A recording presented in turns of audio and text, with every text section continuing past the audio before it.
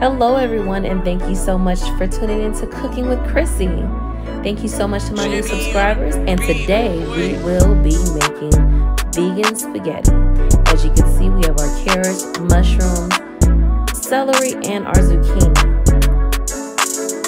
Now I'm about to chop this vegetables up. However, when chopping, I'm going to make sure that my zucchini and mushrooms stay slightly larger than the other vegetables. That way it can be hearty and it doesn't turn into like a soup or goulash. With the extras, I always throw them in the Ziploc for other meals. Now I'm just throwing this right inside of the pan. As you can see, I've seasoned it, and you can take a glimpse of how I chop my vegetables up. Feel free to add or take away any vegetables to your liking. There's many different variations that you can do this specific meal. I'm just sauteing this in olive oil right now.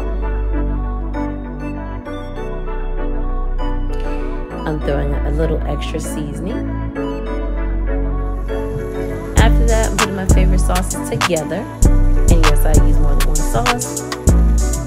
Add some oregano and Italian seasonings to this. And voila, we're gonna go on to our noodles, and there you have it. That is just how easy this meal is. I do have a cookbook that is going to come, so guess what? You'll get all the details, recipes. Thank you so much.